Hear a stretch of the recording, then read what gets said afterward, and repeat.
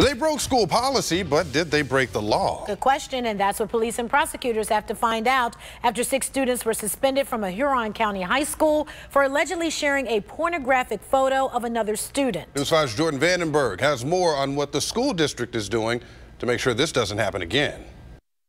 The superintendent says all 6 students were suspended late last week, and they all received the same punishment. But by law, the school was required to report the incident to police.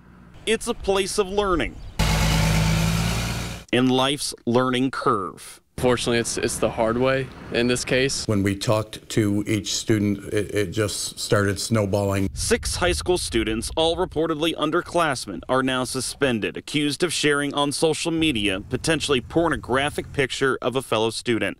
Superintendent Jeff Ritz says the district began investigating immediately after some students expressed concern. We didn't search any phones. We saw no pictures. The kids who were all involved were very forthright and very honest and very cooperative. Because the student depicted in the photo is a minor, Willard police are looking into whether it constitutes child pornography.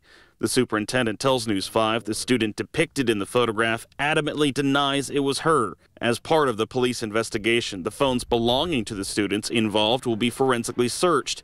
Ritz says the case comes just weeks after the district held assemblies educating students and parents on the perils of sexting and social media. I think people know that it's a serious issue that is ever evolving, and we just have to do a good job of educating our parents, our staff, and our students. Plenty of people do it, and you don't really think it's a bad thing until word gets out about it and stuff like that. Ben Holliday, a senior, hopes the incident educates his fellow classmates, and Ritz joins him in that hope because life's learning curve only grows steeper. Dealing with the issue for us is educating the kids, getting it to stop, and educating them to know what they did was wrong and to continue that into the future. The Willard police chief tells me that it will be up to the local prosecutor to determine what charges, if any, should be filed in this case. Reporting in Willard, Jordan Vandenberg, News 5.